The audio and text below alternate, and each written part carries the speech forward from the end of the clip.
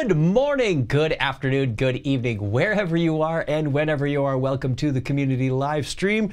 My name is Chuck Tomasi from ServiceNow, Senior Developer Evangelist. Been here for about 10 years and happy to be here once again. This is Monday, July 13th, 2020, and our topic today is the ArrayUtil script include. There's some interesting stuff in here that I recently discovered and wanted to go over. I thought I knew this 12 years ago, really. But there's always a surprise. Never hurts to go back and look at this.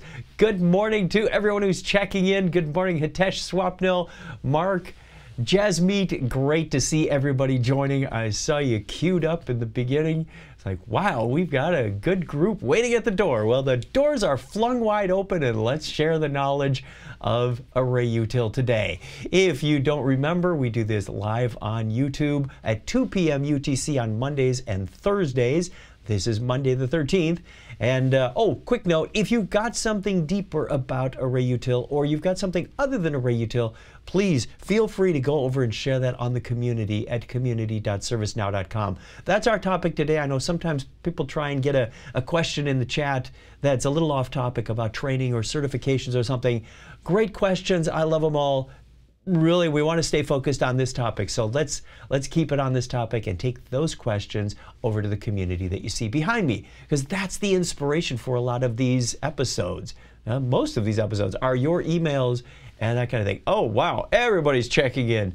Thank you for joining today. Back to YouTube, you know what to do. Share, like, subscribe, notifications, that whole thing. You can go back into the archive on the ServiceNow community channel and find all of the previous episodes that we've done on this. The topical ones start about mid-April 2020, and before that it was sort of a scatter of, let me go through the community, see what I can find, and give you my thoughts on those questions. So the idea of this show is to dig deep, give you the thought process inspired by the community so that you can take the skills of engineering and thinking and the whole platform in general and apply those to your job to be a more effective developer and administrator. So with that in mind, let's go on. You can also find this on Twitch over at twitch.tv/NowCommunity. Very happy to be over there as well. If you haven't done so already, please go over and check out the developer portal at developer.servicenow.com. Got to give the bell in there. And free personal developer instance. We are only a couple of weeks away from the Paris release. Early access on the Paris release comes to the developers first. So go over and get your free developer instance and you can check out the Paris release before, well, kind of get that exclusive thing. When you're done with that, you turn around and register. Well, you can register now if you want for TechNow episode 77 over at TN77Reg, bit.ly/TN77Reg, where I will cover with Craig and Jeremy all of the platform features. It's not going to get into CSM or HR or ITSM or ITBM or any of the other acronyms we've got floating around there.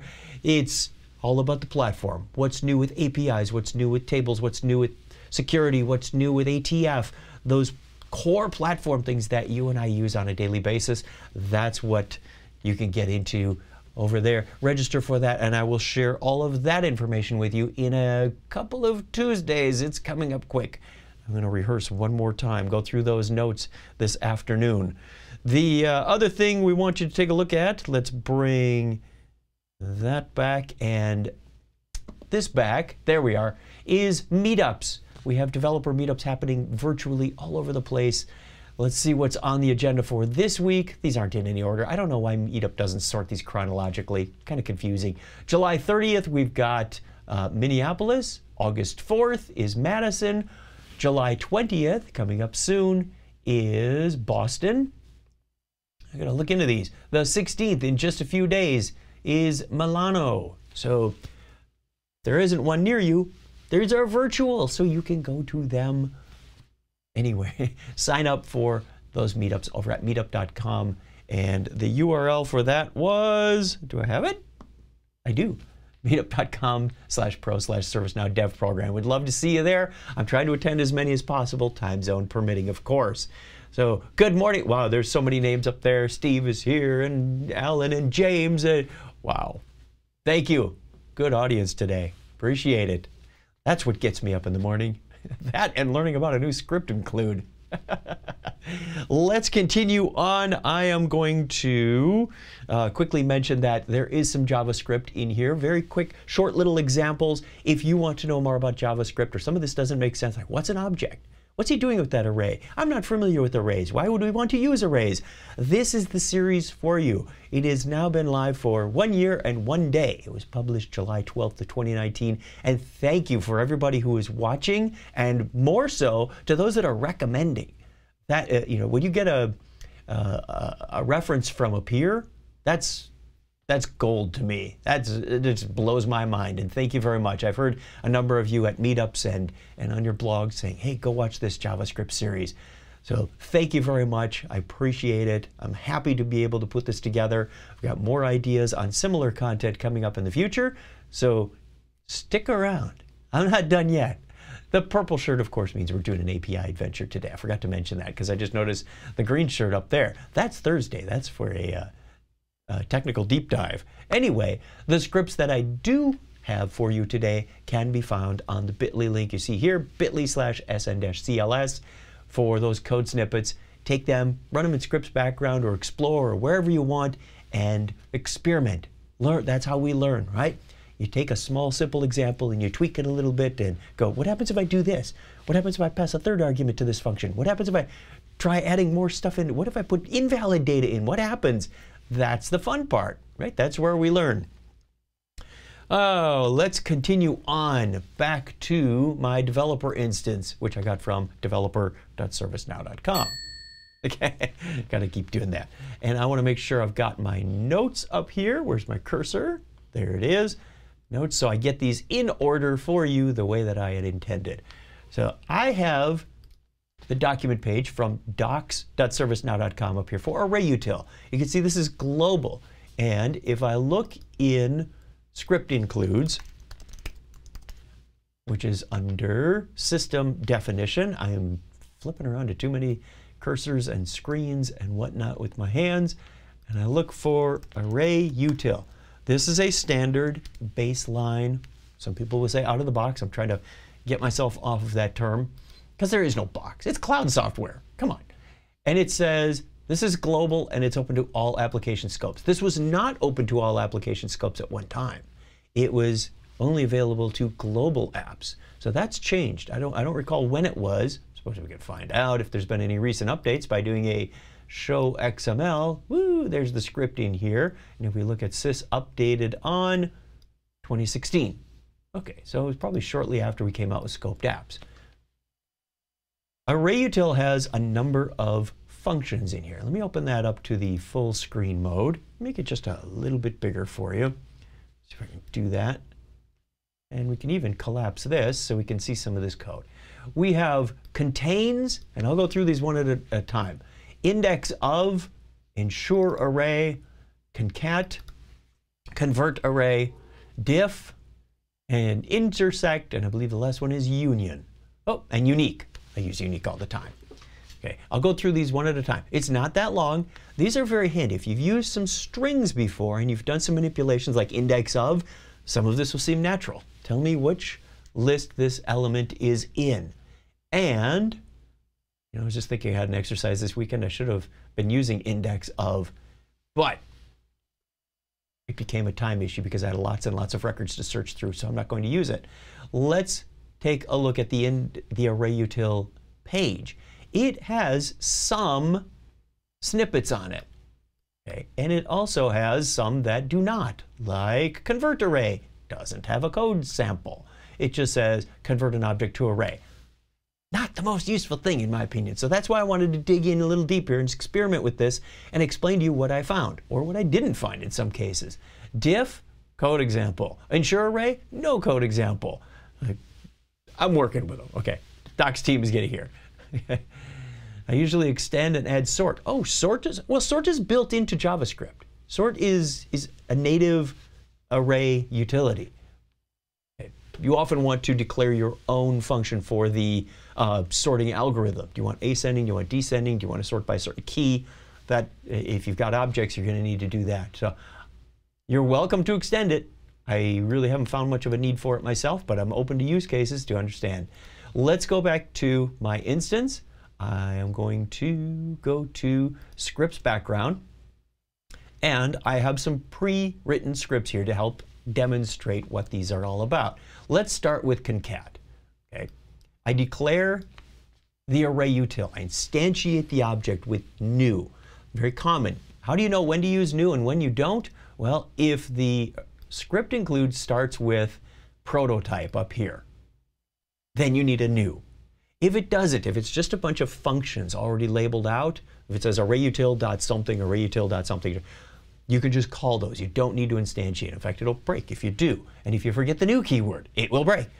I also put global on here because I want to forcibly say this is a global script include, because my scope may be something other than global. And I will prove that down here in the picker, in the scope picker on that. It doesn't matter if it already is global. So quick background, we've got scoped applications. This is a way to protect applications from other applications. Global was the original architecture until we came out with scoped applications about 2015. All applications could interact, could write records, delete records from any other table. And we started coming out with apps like HR and said, oh, no, HR needs to be protected. We also needed a mechanism to be able to allow ISPs or partners to create applications on the store that were safe to install, that didn't conflict with other applications that were already there. So we came up with this scope. You think of it as a namespace in a certain sense. It's not exactly a namespace. So I have declared a new object called AU, short for ArrayUtil. I've got two arrays here, A, B, C, D, and C, D, E. It's simply going to glue those two together. That's what concat does. Let's go prove that that works. That's what my GS info says. Show me the output of A1 plus A2 is what it basically says. Paste that in there and run it, and I get A, B, C, C, D, E. See that? Not too difficult. That's exactly what I expected. A, B, C plus C, D, E. It didn't do any uniqueness. We've got another function for that. Didn't do any sorting. If I screw these up, all it's doing is gluing these together. So you can see how having unique little utilities is very handy to be able to stitch these things together later on. So, looking for questions. Do you play games with your Canvas API? Make video videos? You have to pay for the meter on the store. Can't tell you about the store, really. Good question for the community. I'm not a store specialist. Maybe Pradeep can answer that one. Let's go on to the next one. The second example of concat. So this is a very simple array of strings. I wanted to know, will it work on objects? And I created A3, which is two objects, name and age, one for Chuck, one for Tom, and then I've got another array down here, one for Linda, one for Amit. And let's see if this will work. I'm still doing my concat down here, but I've surrounded it by JSON stringify, because if I just said, hey, show me what it is, because this is an object. Like, yeah, nice, that doesn't tell me anything. I want to introspect what's in that object. So I put it into JSON stringify and put that in the gs.info. So I've got a couple of levels going on here.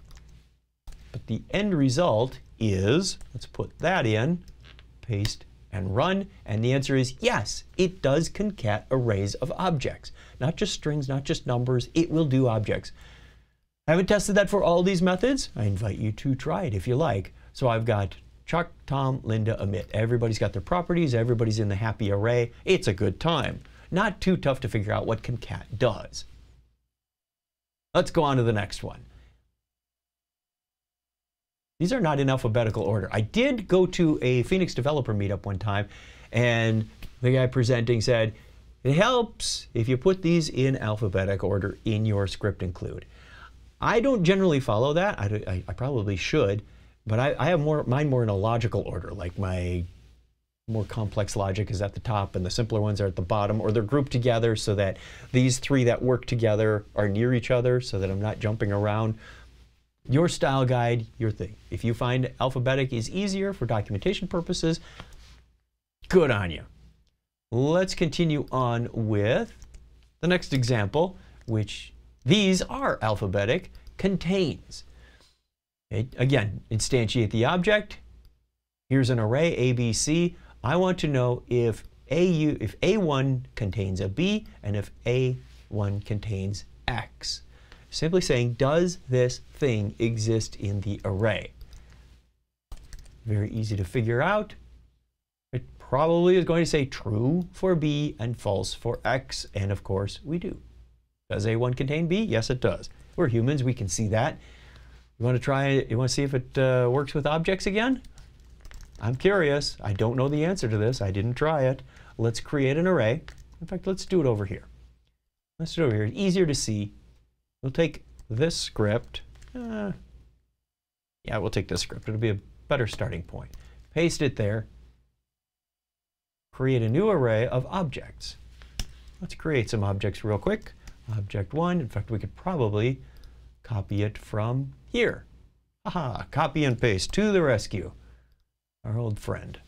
Let's get rid of that, paste that in, and now, what would you say? B.name? I'm not sure what you would ask for. Maybe it would help if we look at the script include and see if contains. It simply says if A1 equals element. I think you'd have to pass in an entire object. Well, let's find out if it contains. I don't know.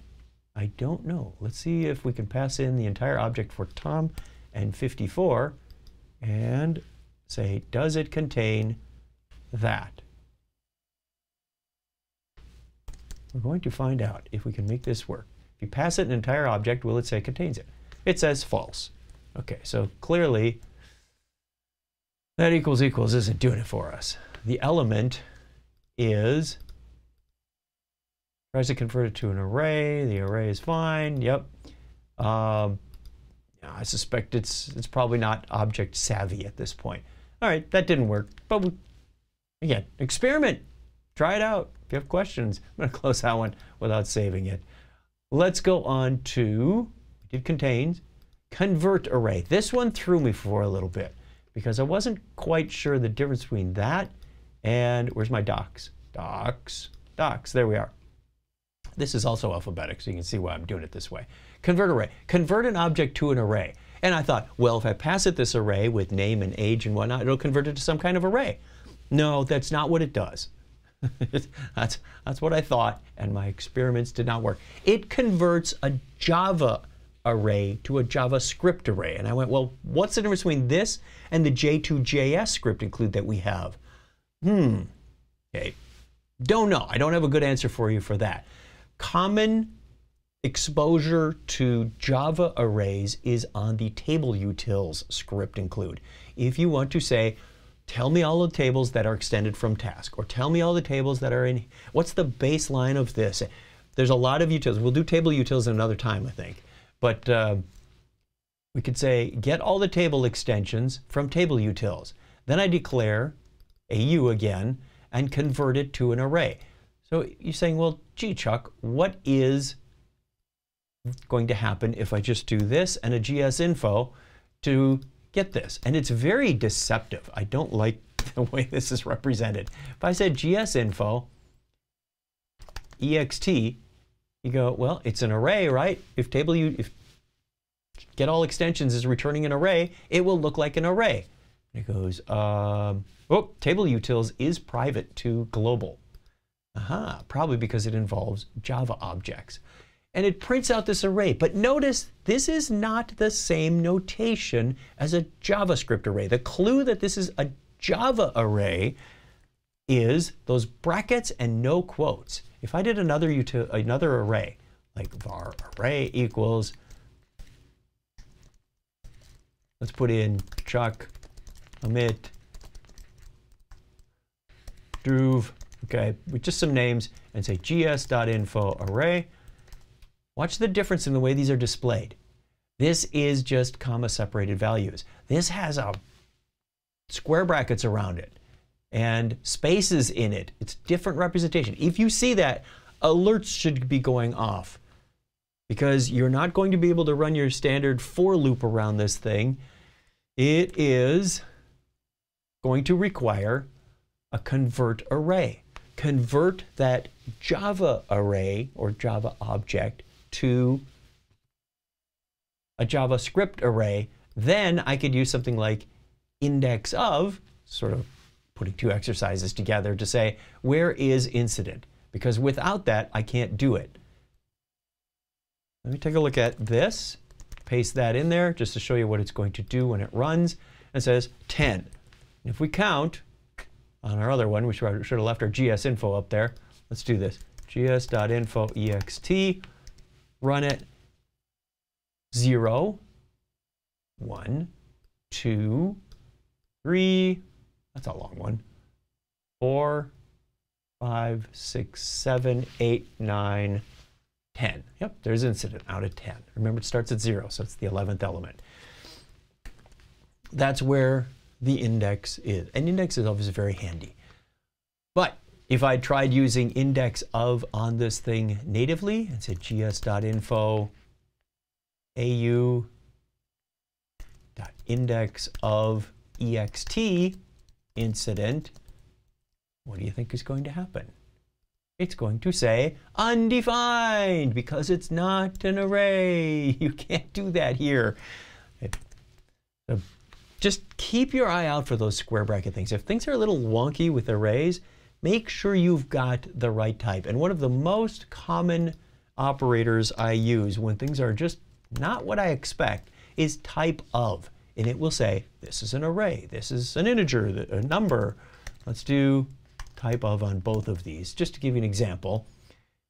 This is an object. You go, well, okay. And it will say object for arrays a lot of times too. If I say ext down here, that's an array. And if I say conversion is gs.info type of conv, note that it says object also. So this isn't a conclusive way to determine, is this a string, is it a Java array, is it, but if you do the gsinfo on the elements of that and it comes back with the square brackets, you know you've got something. So just one of those idiosyncrasies about us having a Java platform and exposing data up to JavaScript. You may get caught by that, and that's where convert array comes in handy. Test if the variable is an array before or after. I just showed that. Oh, even better. Let's do this. Instance of is another way to do this. Okay, you could say, is it an instance of glide record? And it will say, yeah, this is a glide record, or not. Because when you instantiate it, when you have that piece of it, I could say, is it an array? Is it an array? Watch what happens. If I say ext, getting that back from table utils, and say, are you an array? It says, no, I'm not an array. It's not a JavaScript array. But that's another way. Better than type of, instance of will also tell you information. Returns a true or a false. I use this a lot to determine if something coming into a script include, like if I pass something into, here, table utils task, for example. When I instantiate an object, it runs that, where is it? Sorry to flip back and forth so much, I lost track. It passes that to the initialize function. That's what gets run once when you do an instantiation. And I have instance of in there to go, are you sending me a string? Then it's probably a sysid. Are you sending me the instance of a glide record? Then I don't need the sysid, I've already got the record. And I can make do with what type of information. It makes the scripting code a little more flexible to say, sometimes I need to pass a sysid, sometimes I need to pass a glide record, and you figure out the rest. That's easy. That's easy. So that's a little insight into Java arrays versus JavaScript arrays. Let's take a look at our next example. We're cruising through these. Diff, one of the most common ones that I've seen, I think, on the community, and use it a lot. You can take the difference between two arrays. Very handy. I would recommend sorting your arrays first. It's not required, but it helps in the readability output. So let's do this all in one step. I'm not going to instantiate it first and then call diff. Oops, I'm not going to do that either. But I can chain these two together and say instantiate it and run diff on array 1 and A2. And what it will do is, got ABC, I've got C, D, E, the difference between those is A and B. Why is it A and B? Because, and not E, it's saying, let's read the docs, just so I get this right. I don't want to misstate it. Find the difference between two or more arrays. Any number of arrays can be provided as parameters. It says returns an array of items from array A that were not found in either B or C. So it's not taking the union, it's not taking the intersection, it's taking the difference. It says, here's A, tell me about what's not in these other ones. What's unique about A that's not in these other ones? Because E is not in A, so it really doesn't care. It only cares about B and C in my example. We can see, or A and B, excuse me. It says, yep, A's not in array 2, B's not in array 2, C is, so that's a false. D is not in A, and E is not in E. So handy, a lot of times. I think I was thinking about gs.diff, not ArrayUtil.diff. Pardon me. Array diffs aren't that common, but handy to know. And note that it can take more than one parameter, 2 or more arrays. I could put out an array C, array D, and say, all right, I've got these data elements. Think about importing data from another system, and you want to find out what's unique about this first one that hasn't already been seen in these other ones. Might want to do that. A lot of times I deal with arrays. It's on data import types of issues. They just seem to be modifying a lot more data that way. Let's go on to the next one. Index of, we already took a quick look at this, but here is A, B, C, D, E, F, G. I declare my ArrayUtil, and then I say, where is C and where is Z? It's going to say C is 0, 1, 2. Z is, what is Z? Well, if you were to do an index of on a string and to look for the position of something that wasn't found, index of from the standard JavaScript library will return a -1. It says it's not found. Can't return a 0 because that's the start of the string. So it has to return something that's outside the range of 0 to n. That would be -1. And if I look at this second parameter, there is a third argument that comes into index of, and that is a start index. Where would you like to start looking? You may have, let's say again, we're importing data, and they all have a prefix of like INF, for example. And you really don't care. You're looking for maybe an F somewhere past that. You can say start counting from position 3, 0, 1, 2, 3, and look for capital F at that point. So let's do that as an example. First, we'll do the simple one to say, what is the position? I went right past my browser somehow. Go here, look for the position. What did I say? 2 and -1? 2 and -1. Good, we got what we expect. Let's throw in the other examples. Back to the editor. Not Finder. Come on, stop it, Finder. Finder just wants to be special today. Remember me? Don't forget, Finder's here. Hey, let's do it again. I gotta learn to skip over that. Let's just fix that one more time. There. Got it. This says start at 2, 0, 1, 2, and find a D. And then find a D at 6, 0, 1, 2, 3, 4, 5, 6. Will it find a D after 6? Probably not, unless I put one in. And it says, first one is at 3, which makes sense. This is from the beginning, not from your start index. That way you don't have to do any special arithmetic to go, well, it said it was 2, and I started at 4, so does that make it really 6? Your array is your array is your array. That didn't change. As I found the first one at 3, 0, 1, 2, 3, and 6 at -1. Said, well, if I start counting at 0, 1, 2, 3, 4, 5, 6, there's nothing after that. So unless I put another D out here, that second one is going to say -1. Okay, if I make that an R, and run it, it will go back to -1. There's no D's out here. So again, handy stuff if you want to find the index of something. Haven't tested on objects, don't suspect it'll work. Perfect use cases for new members in a watch list or create events. Absolutely, check those sysids, see if the sysid is found in there anywhere, and if it comes back as -1, then you can add it. Love the use case. As a list field, like a watch list, is just a comma-separated set of sysids. It references the records in the table pointed to by the list field. What I'm talking about is on my instance. Let's go back here. Incident is a good place to look at a watch list. Thank you very much, Brian. Or Byron, excuse me. I know people, you probably get that all the time, and I want to be apologetic. When I was growing up, there were twins in high school named Byron and Brian. I could tell the difference. So the watch list field, as you're probably already aware, is for some reason not on here.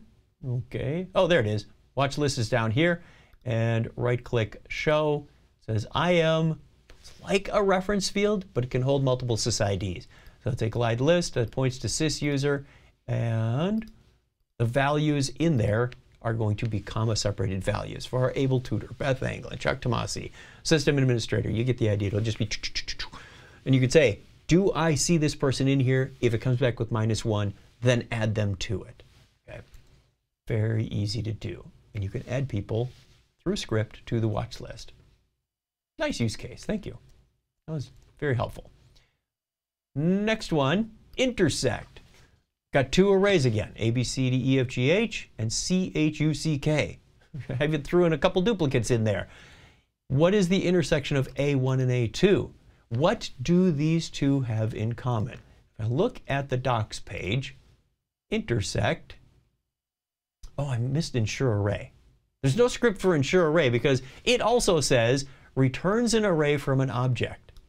Did I have a script for that? I thought I did. I do not. Unique, unique, unique. Okay. Object, the object for which the created. I can't find any use for this. It's not referenced anywhere in the docs, which is frustrating. I mean, it's not referenced anywhere in the baseline script.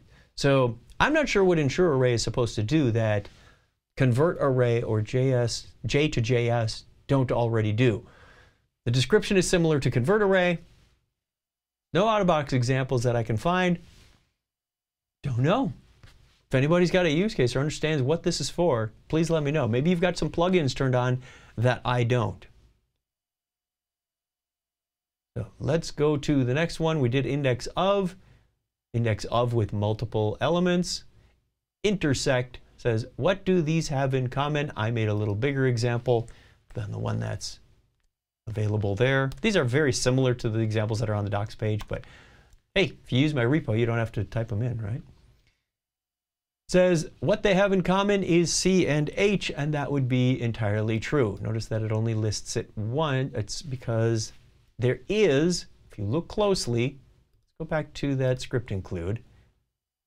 I went, why doesn't it say C twice? If you look at intersect, which I think is way down here, it has, at the end, it calls its own unique function. So instead of saying C and H and C, it goes, why am I telling you what they have in common twice? Let's make this unique, which jumps a little bit ahead. But that's what it does. It takes out duplicates. It deduplicates your array. That's what unique does. So that makes total sense. C and H, or intersect. Where are we on the script list? Oh, we're almost done. Union puts them together. Says, what do they all have? If I want to take multiple arrays and say, all right, keep finding out what this is. I want the whole data set. Some is in this record, some is in that record, some is in that record. But overall, what does the whole data set look like? We can do that. I feel like I'm back in like 5th grade math where we were learning about Venn diagrams and unions and intersections. Same concept. There's a reason computer science and mathematics departments are usually linked together. Okay. This says A, B, C, D, E, F, G, H, U, C, K. Okay. Not sorted. It is unique, right? Because I have this list, and it says, well, I already saw C, and I already saw H, but it went A, B, C, A, B, I don't know how I came up with that order. It's probably just sticking them into this list at some point. So, intersect, very useful. Ensure array looks like it basically guarantees that the variable is an array, i.e. null and undefined are turned into empty array. Oh, shall we have some fun with that? Let's try. So var A1 equals nothing, var. Let's do our AU equals new global dot ArrayUtil. Easy enough. gs.info au.ensure array A1. See what it says. Nothing. Okay. Ensure array A2. A2 is not defined, so I can't use it, which it technically is if I say undefined, right? Wouldn't it say undefined? Well, maybe if I went A2, this is undefined. It has no, okay, nothing. Let's do a type of here. Let's save the answer. Var my A2 equals au.ensure array A2. Curious where you found that information too. Or if you did some experimentation. Find out. A2, and let's say gs.info per earlier. Instance of A2, you got to do this right. A2 instance of array. Bed statement, I'm missing a semicolon somewhere. Do I have a colon instead? Line 7. This is where I wish I had line numbers. 2, 3, 4, 5, 6, 7. Oh, too many brackets, too many parentheses. Undefined and false. Okay, so type of is undefined, and this is false. Oh, but I should have my A2 out here. Find out what my A2 is. We already know A2 is undefined, and it's not an array. And now it's an object and true. It is an array. Cool. Not sure when you would use that, but somebody's got an imagination for a use case to ensure that some thing coming back, maybe. So what would be the difference of that and let's try convert array. Convert array. Undefined and false. Okay. Interesting. We need to improve the docs really bad on that page. Let's go back. Thank you very much, Byron. We all learn together. That's why this is the community live stream. It works sometimes. Oh, and look at this. We even have community spelled out in here. Final one is unique. You can see I've got the letter C in here once, twice, three. Got M in here a couple of times. Unique is simply going to isolate those duplications. I believe it does this in place where we get H, K, C, O, M, U, N, T, Y. Feels like it's doing it in reverse order, but I'm not sure. Watch out for operations, not necessarily unique. Well, yeah, it is. It's got a nested loop in here, so it's going through both arrays. If you have lots of data or lots of arrays, or you're doing this thousands and thousands of times, this can get CPU intensive. I discovered this last weekend. I was putting together a small example of retrieving data from a REST API, and I said, hey, this works pretty well with 25 records. Let's extend it out to 800 records. And it timed out. My flow stopped. It was too long. I said, where's it spending all its time? It's not in retrieving the records. It's not even in creating a new glide record. It was in that processing that it had to do on each record. Because if I took that out and said, just retrieve a record and go retrieve through the REST API, and for each one of those, go create a glide record of what you saw. Not a log statement, but just a separate glide record and a separate table. And it would do about 20 of those records a second. When I started throwing in this interstitial processing between each record, that slowed down to one record every 2 or 3 seconds. That's a 10x difference because I'm going through one of these index of operations is exactly what I was doing. I was saying, does this string appear, does this appear in this array somewhere? And it just went, it just kind of blew up. So be careful when you start sticking in this interstitial processing. It can really, really hamper your operations. Okay. And now I just thought of a different way that I could approach that problem.